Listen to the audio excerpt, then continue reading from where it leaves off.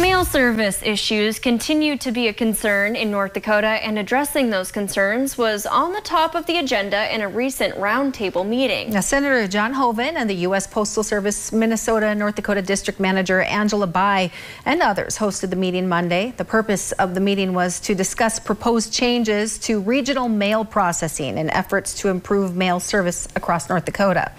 Now, the meeting comes as part of Hoeven's ongoing efforts with USPS to address mail service concerns in the state. One of the main topics discussed was the audit conducted by the USPS Inspector General's office into our district earlier this year. That audit focused on concerns such as delayed mail, package scanning, arrow keys, staffing, and property conditions. Now, any changes due to the audit could come as soon as November of this year, but a bipartisan effort is working to make sure those changes don't negatively impact mail service. That bipartisan effort has called for the USPS to pause the mail process facility review until after January 1st of next year. The USPS has agreed to open a process with the Postal Regulatory Commission to review the impacts of the proposed changes.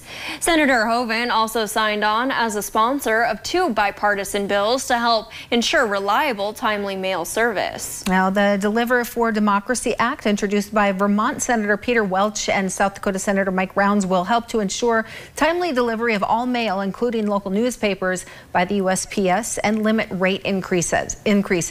The bill would require USPS to achieve 95% on-time delivery rate for periodicals or show an improvement of at least 2 percentage points if they want to access their 2% surcharge authority.